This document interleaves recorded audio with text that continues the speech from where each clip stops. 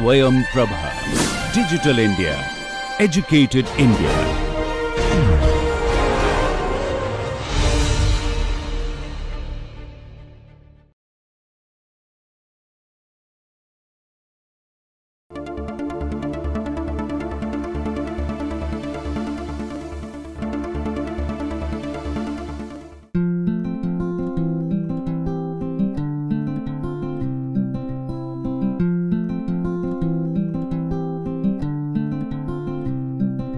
Welcome to the first lecture of Module 6 of this course called Game Theory and Economics. So this is the last module that we shall have in this course. So before we start this module, let me just take you through what we have discussed in the previous module. And what we have discussed in the previous module is basically we have discussed extensive games, the theory of the extensive games, how they are defined, and what are the solution concepts. We have talked about two solution concepts. One is Nash equilibrium in the case of extensive games, and also subgame perfect equilibrium, because we have seen that the idea of Nash equilibrium may not be robust in case of extensive game with perfect information. And we have also seen one particular way of finding the subgame perfect equilibrium in extensive game of perfect information, which is called, this method is called the method of backward induction. What we propose to do in this last module, which will consist of only 2 lectures, is to look at some of the well-known illustrations, some of the well-known applications of extensive game, and how we solve those games, and how our solution helps us to predict real-life events. But before we start this last module, what we propose to do is that just finish one last exercise that we have been doing in the previous lecture, which is of course related to extensive game with perfect information and the application of backward induction. So let us finish that exercise first, and then we shall start with this last the topics of this last module. So this was the exercise. Choosing heterogeneous objects. 2 people choose k objects in turn, where k is greater than 2. First, player 1 picks up an object, then player 2 picks up one. In the third round, player 1 gets to move, etc., etc. So these 2 players are alternatively choosing their objects from a collection of k objects. Preferences of the players are different, so they are not ranking the objects in the same manner. No player is indifferent between any 2 objects, so there is no indifference between the objects. If each player evaluates a set of objects according to the sum of the values she assigns to the objects in the set. So if a player has selected k number of objects, or suppose n number of objects, then the total payoff that player is getting from this n number of objects is the sum total of individual payoffs from this n objects. Let xk denotes the object least liked by the player who does not choose the object in stage k. Let xk minus 1 denotes the object among the objects except xk least preferred by the player who does not choose, this should be choose, who does not choose in the stage k minus 1. This way we can denote all the k objects by xs, show that there may not be any subgame perfect equilibrium in which player 1 chooses her favorite object in the first round for k is equal to 3. Also show that if k is equal to 3, the game has a subgame perfect equilibrium in which for each j going from 1 to k, the object xj is chosen in stage j.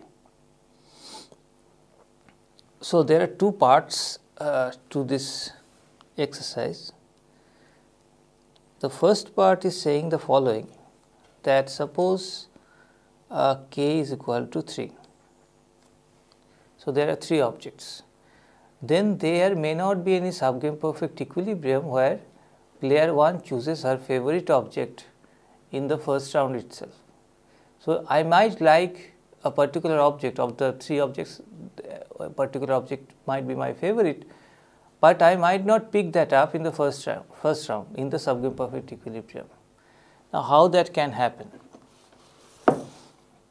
So, this is what we need to show. So, let us take the following preference pattern. I just have to construct an example.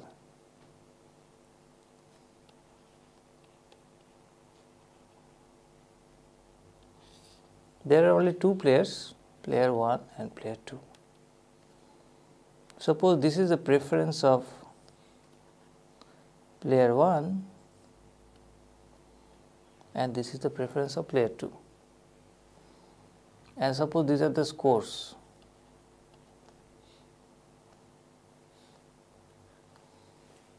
So, scores are nothing but the payoffs from the objects that these players are deriving. So, if player 1 gets object A, he gets 3, if he gets B, he gets 2, and if he gets C, he gets 1, like that for player 2. Now, here in this case of preferences, suppose player 1 does indeed pick up A in the first round. So, round 1, remember in round 1 player 1 gets to move. So, suppose he picks up A. Then we have round 2. Now, A has gone, it is no longer there in the choice set. Then what should 2 do in round 2, because it is now player 2's turn to move. Player 2 here obviously will choose between B and C, and B is preferred by him. So, he will pick up B, and therefore, in round 3 only C is remained, which will go to player 1. And so, in this case, what is the total payoff of player 1? It is payoff from A, which is 3, payoff from C, which is 1, 4, and what is the payoff of player 2? It is 2. So, this is one outcome, but the point is that this is not subgame perfect equilibrium here. Why is that so? Remember, if we want to find out the subgame perfect equilibrium, one fruitful way to do that is to start from the end of the game. Here the end of the game is round 3, and whatever object remains in round 3, player 1 picks that up. Now, player 1 knows the preference pattern of player 2, and player 1 knows that this object A is least liked by player 2. So, player 1 can figure out that in stage 2, when player 2 moves and picks up an object, he will never pick up A, because A is least liked by him. So, player 1 is guaranteed of A in round 3. Even if player 1 does not pick up A in round 1, he is sure that this A will be for him in round 3. In that case, player 1 need not pick up A in the first round, which he is doing right now. He can do better. So, what could be the better? A will not be picked up by player 1. So, A has gone out of this question. Between B and C, for player 1, B is better. So, the alternative, which is the subgame perfect equilibrium, is the following. In round 1, player 1 is picking up B.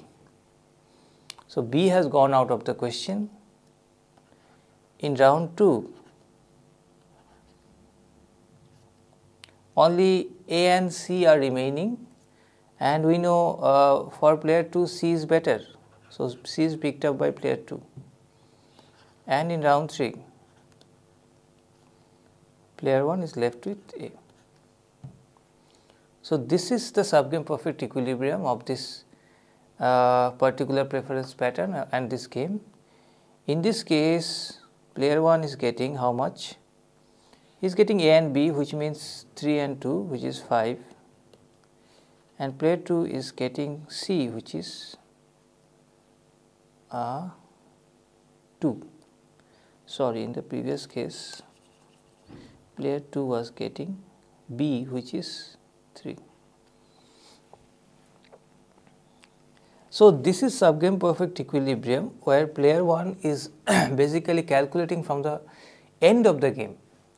He is looking at the game and introspecting, and he is finding that in stage 3 is assured of A, so he need not pick up A in the first round, and therefore he picks up B in the first round, which means that he is not picking up his favorite object in the first round, and which is what we needed to show. There is another part of this question also show that if K is equal to 3, the game has a subgame perfect equilibrium in which for each j going from 1 to K, the object xj is chosen in stage j. So xj, j could be 1, 2, 3. Remember here there are 3 K's, K is equal to 3. So xj is picked up in round j. So that is what we need to show in subgame perfect equilibrium. And there are 3 x's, x1, x2 and x3. And how these x1, x2, x3 are defined? x3, so the last x, k, 3, k is equal to 3. X3 is the object least liked by the person who gets to pick up the objects in stage 3, who does not get to pick up the object in stage 3. Here, who is the player who does not get to pick up the object in round 3? It is player 2. So player 2 dislikes x3 most, or rather player 2 likes x3 least. And how is x2 defined? After we are excluding x3, then is x1 and x2. X2 is that object which is least liked by player 1, because player 1 is not the player who is moving in round 2. So x2 is least liked by player 1 between x1 and x2. x2 is least liked by player 1 between x1 and x2. And then we have x1. x1 is the rest, the object that is remaining between x1, x2 and x3. So this is how x1, x2 and x3 are defined in this game in terms of preference of these two players. What we need to show is that in the subgame perfect equilibrium, in stage 1, in round 1, player 1 will pick up x1, in round 2 player 2 will pick up x2, and in round 3 player 3 will pick up x3. What is the proof?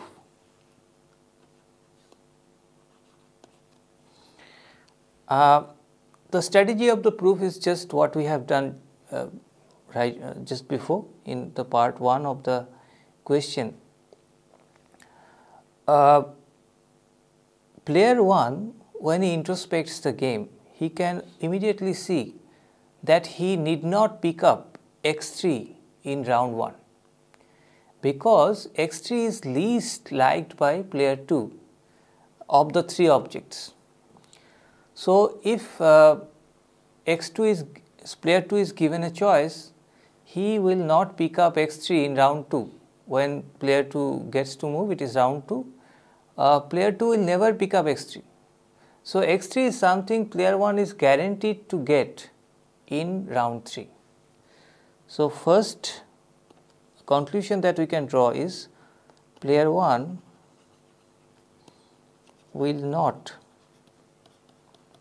pick up x3 in round 1 because he is assured of this x3 in round 3. So, he is to choose between x1 and x2, and between x1 and x2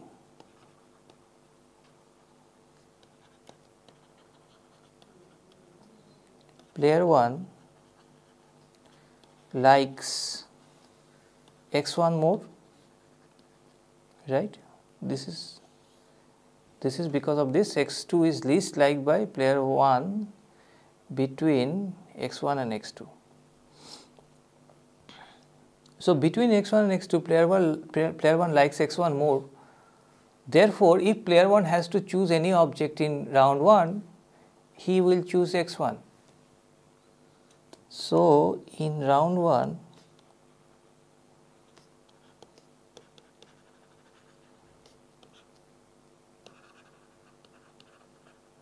player 1 chooses x1. Therefore, in round 2 player 1, now it is player 2 who is going to move. Player 2 has to choose between x2 and x3, and we know that player 2 dislikes x3 most. Therefore,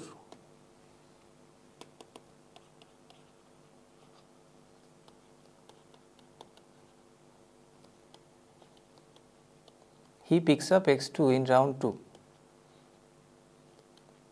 and therefore, player 1 chooses x3 in round 3, or rather he is left with x3 which he picks up. So, this is the proof that in subgame perfect equilibrium there player 1 chooses x1 in period 1, player 2 chooses x2 in period 2, and player 1 again chooses x3 in period 3. And this result holds for any k which is greater than 2, not only for k is equal to 3. For k greater than 3 also this will hold. Now, let me start with now the module that we were supposed to start, which is module 6, and what we propose to do in this module is to take some well known illustrations of subgame perfect equilibrium and extensive game with perfect information. So, the first well known game is known as Ultimatum Game.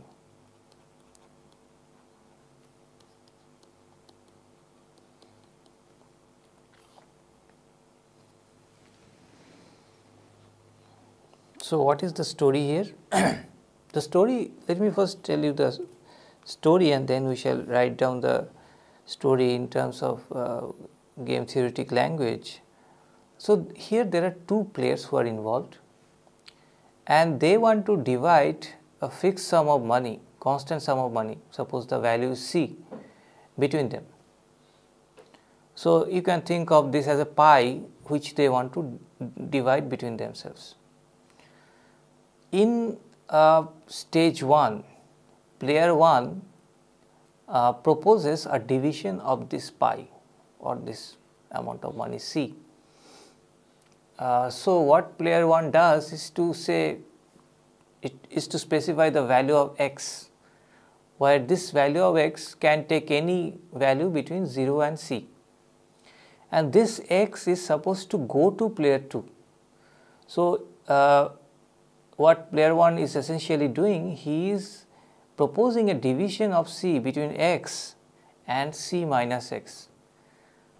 So, this x is offered to player 2 in stage 1. After that, player 2 decides whether to accept the offer or not.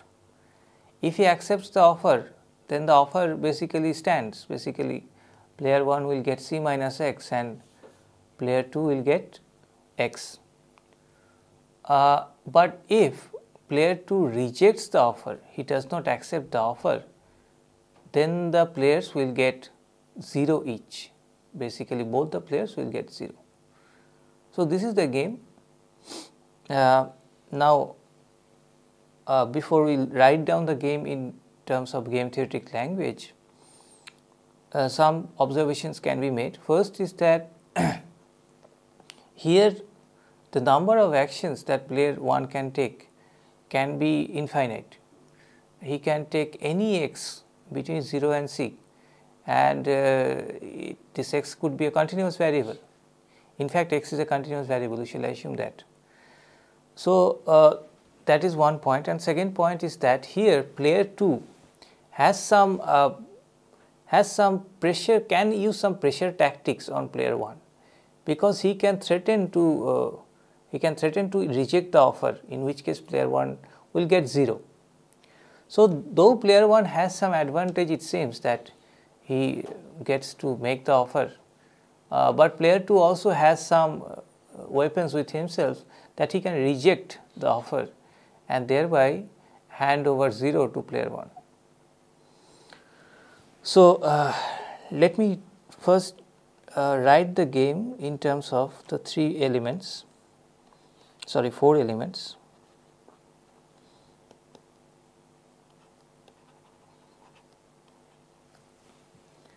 So, there are 2 players, 1 and 2.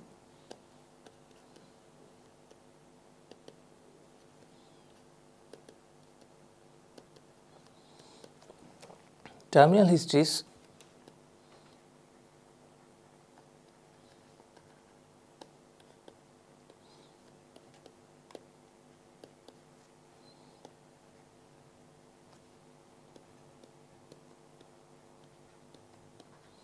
Where x can take any value between 0 and C, it is a continuous variable.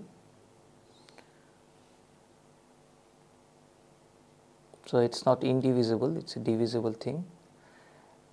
Units are divisible, and Z could be yes or no. Yes means that player 2 is accepting the offer, and no means he is rejecting the offer.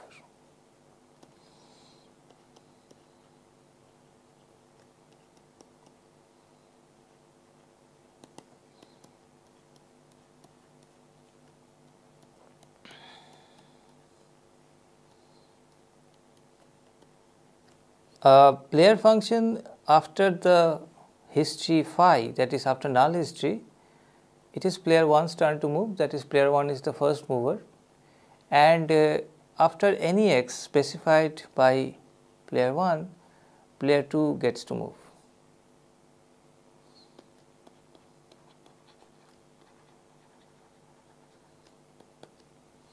Preferences are represented by the payoffs that the players are getting at the end of the game.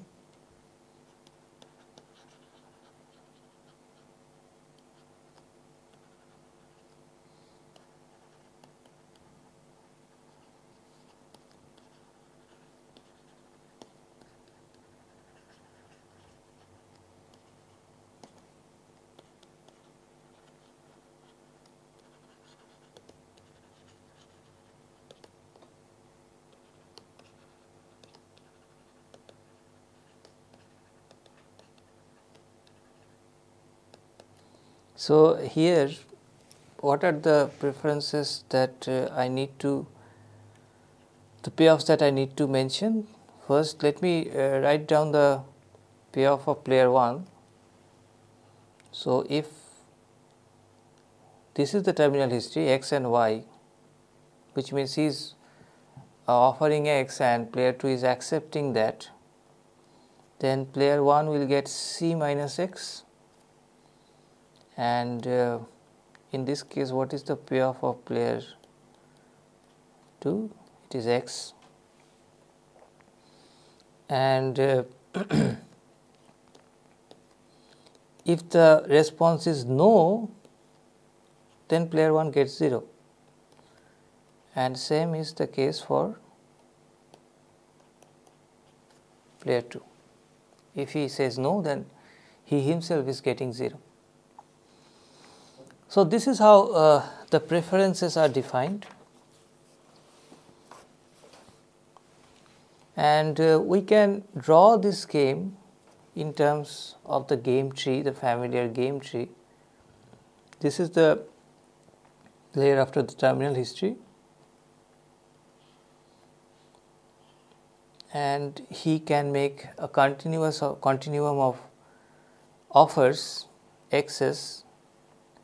So, let us take any particular x, suppose this is x, and after this x is offered, then player 2 gets to move.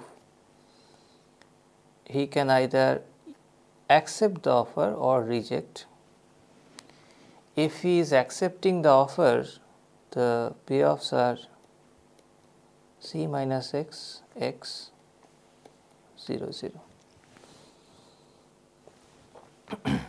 So, this is the game. So, this is a game of perfect information. Player 2 is aware of player 1's action in the first round, and it is a sequential game, extensive game, you can see that. So, one need to find out what is the subgame perfect equilibrium, or what are the subgame perfect equilibria in this game. So,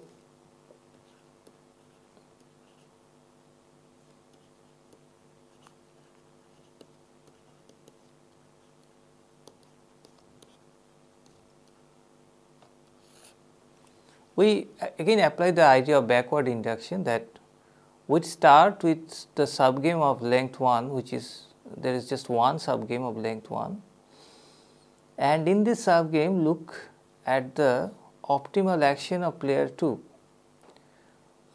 Player 2 is to choose between x and 0. If he says yes, he is getting x. If he is saying no, he is getting 0. So, ideally he should choose y, that is yes, if x is positive, and if x is 0, then he is indifferent, player 2 is indifferent. Now, this is the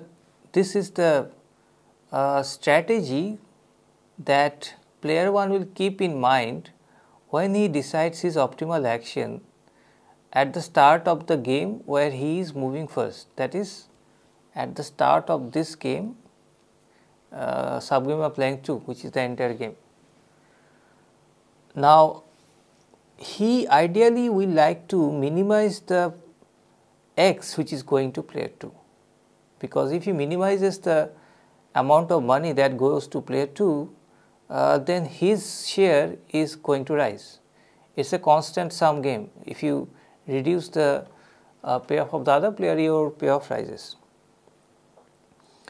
Now, ideally he will like to give player 2 0. So, if x is equal to 0, his own payoff is maximum. However, if x is equal to 0, then there is a complication. The complication is something which I have mentioned just now, that if x is equal to 0, player 2 is indifferent between choosing y or n. So, he can choose either of these two strategies, and both strategies are optimal. These two strategies are the following.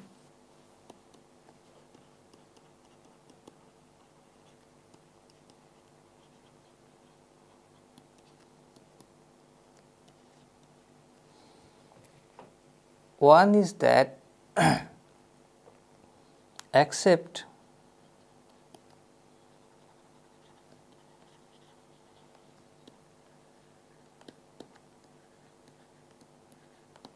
with x greater than or equal to 0. So, it does not matter whether x is 0 or not, he is going to accept any offer. In this case, we are basically saying that if he is given the offer 0, he is going to accept that, because by rejecting that also he is getting 0. So, he is indifferent, so why not accept?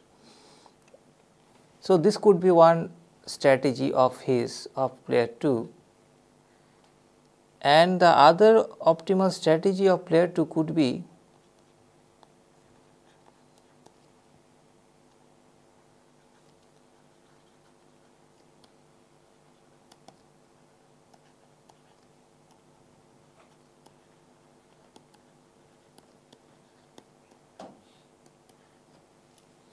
and reject if x is equal to 0. So, he is going to accept any offer if x is positive, but he is going to reject if x is equal to 0. Now, both of them are optimal for player 2, as we have just seen, but as far as player 1 is concerned, if the strategy is this one, accept any offer with x is positive or equal to 0, then player 1's optimal action with respect to this strategy is to offer 0. So, with respect to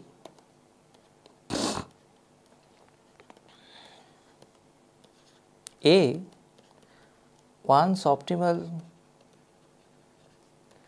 strategy is to offer x equal to 0.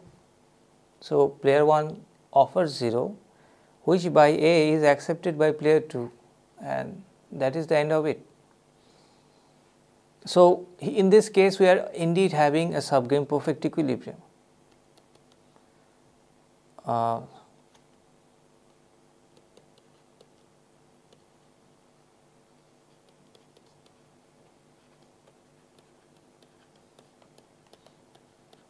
This is a subgame perfect equilibrium. But what happens if player 2 adopts the second strategy, which is also optimal for him, that he is going to accept any offer if x is positive and reject if x is equal to 0.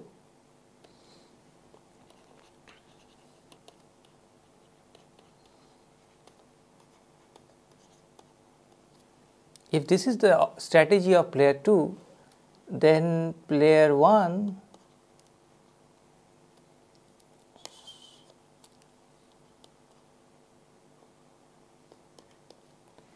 does not have any optimal strategy. This is because of the familiar reason that here the x could be the variable x could be is a continuous variable. So, what player 2 is saying that if you accept me, if you offer me 0, I am going to reject that. So, one will like to give a positive x to player 2, but if one tries to give any positive x to player 2, there could be another x which is better for one. For example, suppose one offers x bar, which is positive. So, I know that this is going to be accepted. This is going to be accepted by player 2, but one has a more optimal strategy of offering x bar divided by 2, for example. In that case, player 2 is getting x bar divided by 2 and 1 is getting c minus x bar divided by 2, which is better, which is higher than c minus x bar. So, because of the familiar reason that we have a continuous variable, player 1 does not have an optimal strategy when player 2 is taking the strategy that he is going to accept only positive x's. Therefore, there is no subgame perfect equilibrium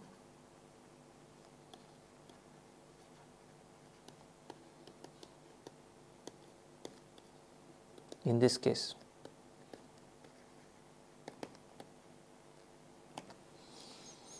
So, we have the unique,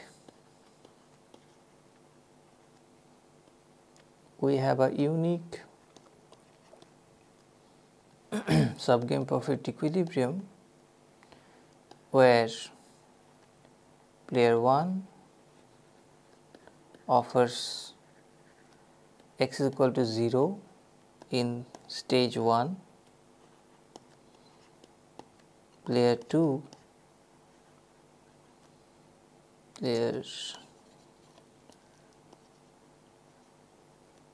strategy is to accept any x which is non-negative. So, and here the equilibrium payoff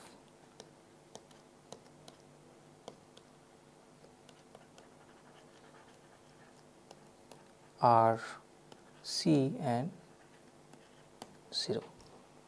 There is one is getting the entire pi and player 2 is getting nothing. So, this might sound and this might seem a little unusual, because if you remember, we started out by making the observation that player 2, though he is moving second, has some tactical advantage, because he can reject any offer and thereby punishing player 1. If player 1 plans to make any unequal offer which is not to the advantage of player 2. But what is driving this result, what is giving us this result of C0 payoff, is that here the players are concerned only about their own payoffs. So, it does not matter what the other player is getting. If my payoff is higher, then that is better for me. So, that is the result, that is the assumption which is driving the result, that even if player 1 gives the other player 0, the other player might accept that offer, because if he rejects the offer, he is again getting 0. So, by deviating, the other player is not better off, and if the other player is not better off, then we have this Nash equilibrium in this subgame, and therefore Nash equilibrium in every subgame, and therefore subgame perfect Nash equilibrium.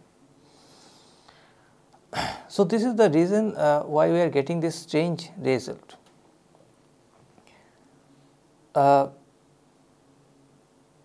One more interesting observation is that this might not seem like a bargaining process, but it is indeed a bargaining which is going on here. There is a fixed value which is to be assigned to two players 1 and 2, and these two players are making just a one shot bargaining, in the sense that player 1 is making an offer, player 2 is accepting or rejecting, and there the game is ending. But we can generalize this process a little bit more by incorporating the following procedure, that after player 2 is rejecting an offer, it is not the case that they are getting 0 each, but then player 2 gets to make his own offer to player 1. So, that is that is stage 3.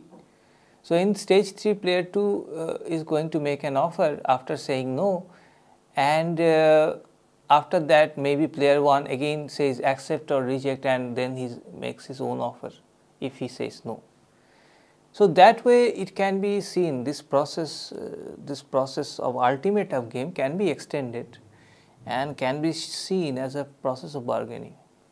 And we have some very interesting models, if we have a bargaining models, interesting results in that model. But right now our focus is only on this simple ultimatum game. What we propose to do now is to look at some of the exercises related to this ultimatum game.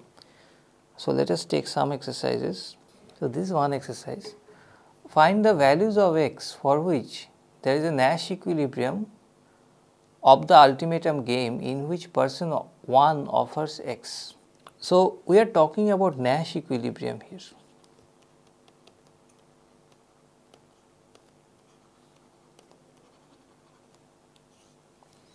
So, question is the following, that what are the values of x for which there is a Nash equilibrium where x is offered by player 1 to player 2.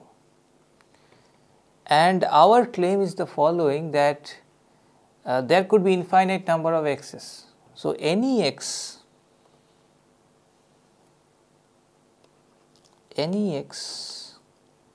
lying between 0 and c could be offered by player 1 in a Nash equilibrium.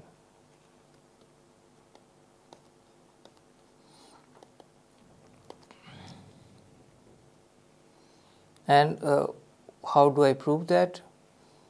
Basically, when we claim that any x, any particular x, for example, not all x's, for example, any particular x is a Nash equilibrium, I have to specify what are the strategies of the players which are supporting this Nash equilibrium. Because if you remember, in an extensive game, for any Nash equilibrium I have to specify what are the strategies, and in particular what is the strategy profile which is basically justifying this Nash equilibrium. So, suppose we take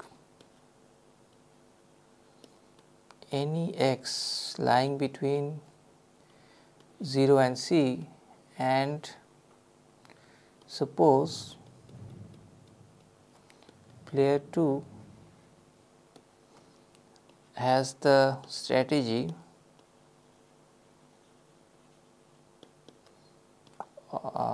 to reject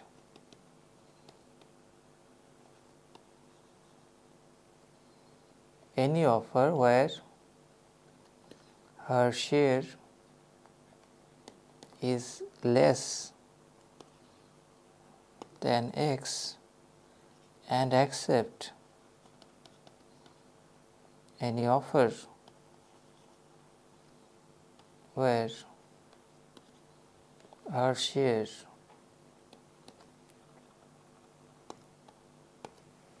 suppose this is the strategy of player 2.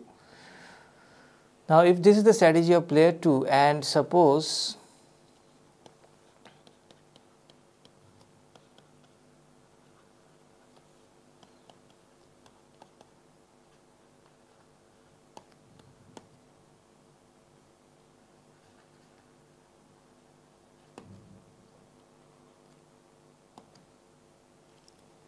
player 1 strategy is offering x, then this is a Nash equilibrium, this combination of strategies of player 1 and player 2.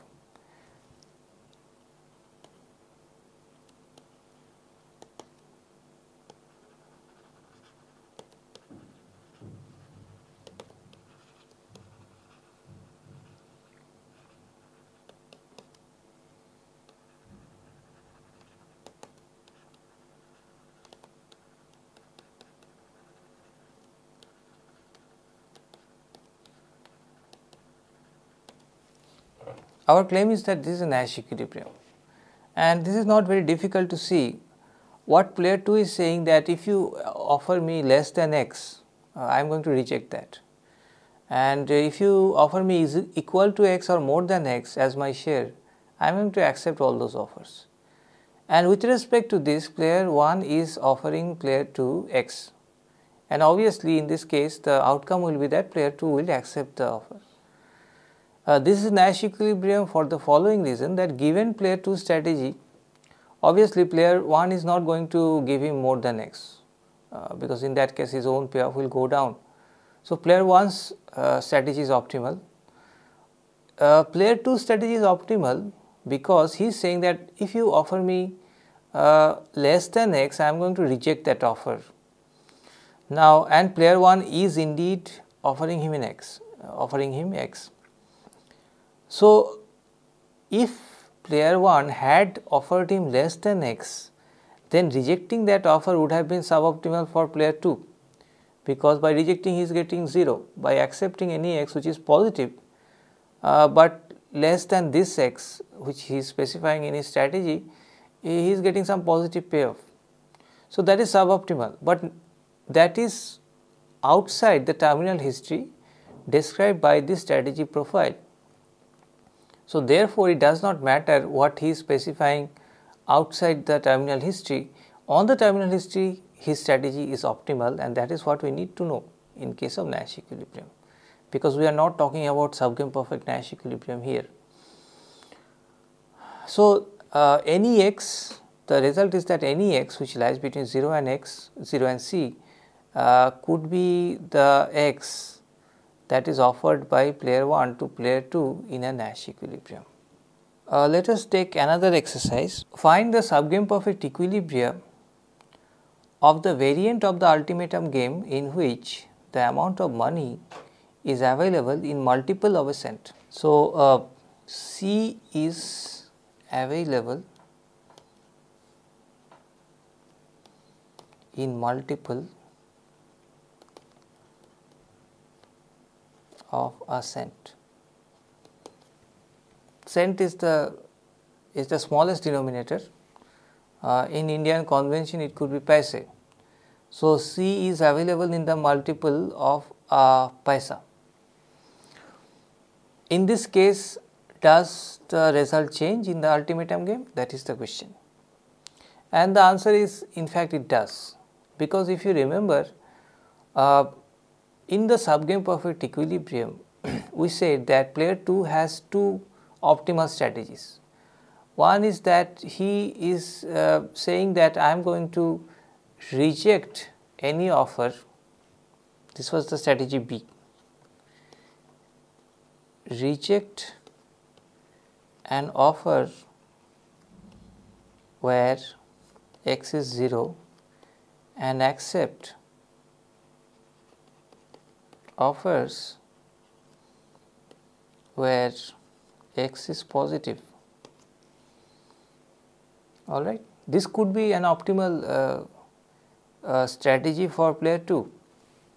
He is saying that if you give me positive things, positive share, only then I am going to accept that, because if you give me 0, then I may as well reject that. If you give me, if I reject that, I will get 0. If I accept that also, I will get 0. So, I am indifferent, so I might as well reject an offer where x is 0. With respect to this strategy of player 2, player 1 did not have any best response if x was in continuous terms.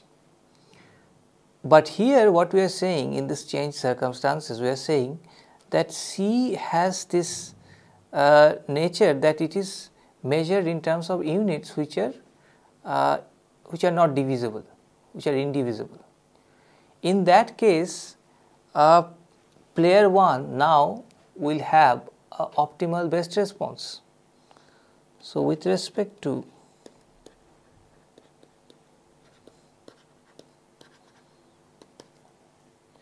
this strategy,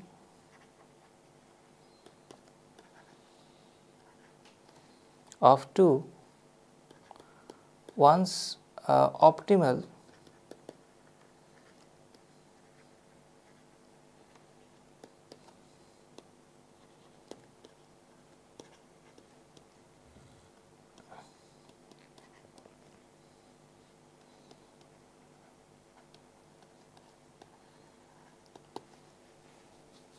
right, because there is some minimum here.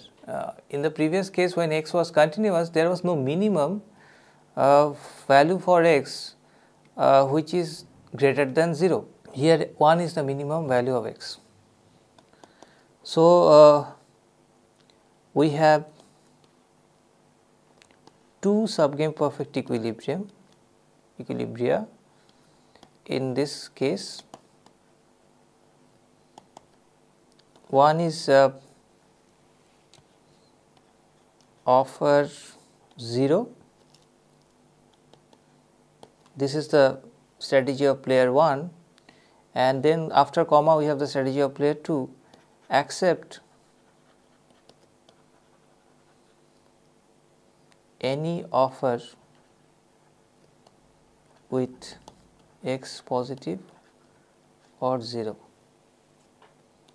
And there is this other subgame perfect equilibrium is offer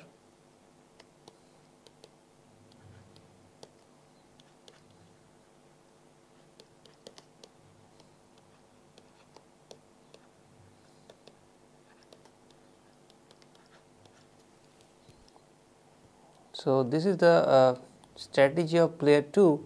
He is going to accept x's which are positive, and he is going to reject any x which is 0. So, we have two subgame perfect equilibrium in this game. We can have some variations of ultimatum game, and we can talk about two kinds of variations. One is what is known as the dictator game. The dictator game differs from the ultimatum game only in that person 2 does not have the option to reject person 1's offer. So, here person 1, that is player 1, is offering some x to player 2 in stage 1.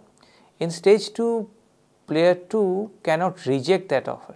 So, that will be called a dictator game, because here player 1 is acting as the dictator. The other player does not have any power. And the other variation is called what is known as the impunity game. It is also a variation of the ultimatum game, only in that person 1's payoff when person 2 rejects any offer is c minus x rather than 0. So, if person 2 rejects any offer, it is not that person 1 is going to get 0, but he is going to get c minus x. So, it looks like the following: 1, he is making some offer x, and again here player 2 can say yes or no. If yes, the payoffs are this. If no, player 1's payoff remains c minus x, but player 2's payoff becomes 0. So, here it is called impunity game, because player 2, though he can say no, but in that no action player 1 is not getting 0, he is having some impunity, and that is why he is getting c minus x. So, by saying no, player 2 is in fact harming himself, not harming the other player. So, that is it. One interesting other variation of ultimatum game is what is known as the hold up game.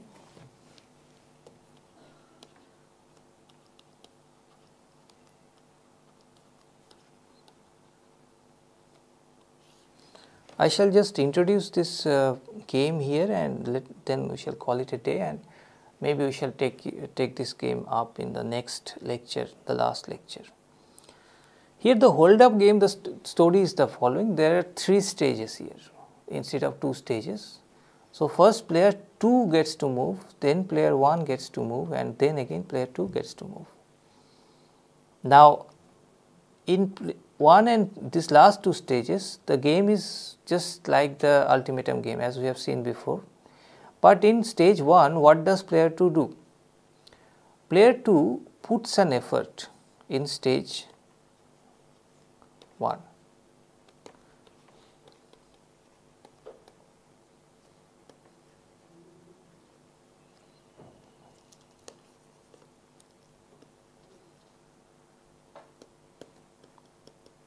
And this effort could be high or low.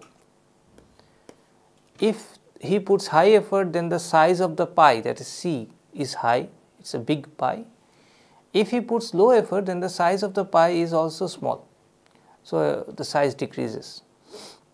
And after these 2 actions are taken, then only player 1 makes an offer, makes an offer to player 2. it could be from the big pie or from the small pie, and then only player 2 gets to accept or reject. So, that is the game. How many subgame perfect equilibria are there in the ultimatum game if C can be divided into smallest possible units? Which are they? So, remember, try to remember the ultimatum game. First, player 1 makes an offer. Okay, he basically is deciding X such that this X is something which will go to player 2,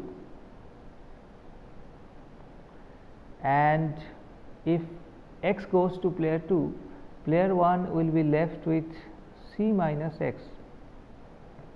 This is the case where if player 2 says yes, that he is accepting the offer. If player 2 says no, both the players are getting 0. So, this was the structure of the ultimatum game.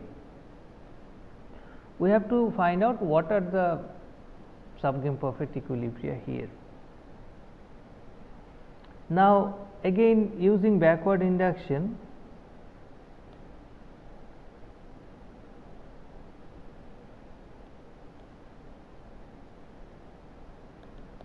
okay, we know player 2 is going to maximize his payoff in this subgame of length 1.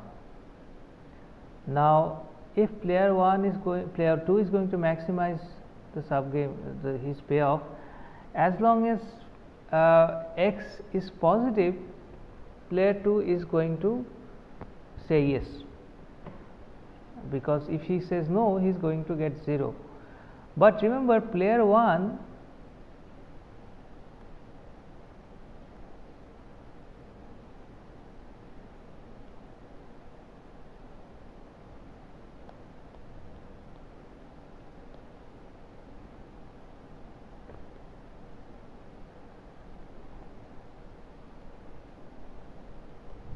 remember player 1 minimizes X, because if he minimizes X, his player 1's payoff rises.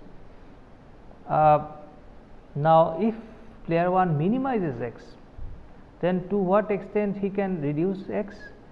Player 1 can put X equal to 0. That is possible. Now, however, if player 1 puts X equal to 0, then 2 is indifferent between phi and n.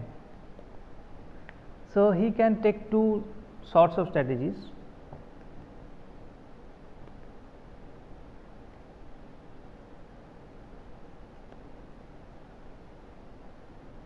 Both are optimal. One, accept any X greater than or equal to 0. Okay. This is optimal, because even if X is 0, the person is indifferent and he is accepting. This is optimal, and if obviously if X is positive, he is accepting that, that is also optimal. But there is another strategy, which is accept if X is positive and reject if X is 0. This is also optimal. Okay. Now, here is the problem. For 1, if 1 is the strategy of player 2, one's optimal action, optimal strategy is X is equal to 0, right? And so, this is subgame perfect equilibrium. Player 1 offers X is equal to 0 and player 2 accepts that given this strategy. But for 2, that is, if player 2 is saying I am going to accept only if X is positive, there is no optimal strategy of player 1. So, no subgame perfect equilibrium here. So, there is unique subgame perfect equilibrium where one strategy is x equal to 0, two strategy is accept if x is positive or 0. Okay. So, there is a unique subgame perfect equilibrium. If C is measured in terms of discrete units, then what are the subgame perfect equilibria?